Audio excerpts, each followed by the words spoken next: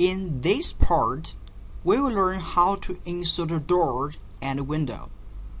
Here is a picture to show us the position of the doors and windows we will insert.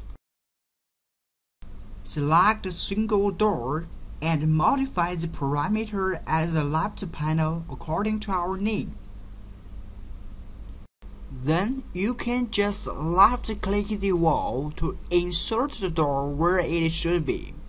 By continuously left-click the walls, we finish door inserting. Select Window and then change the parameter as we need.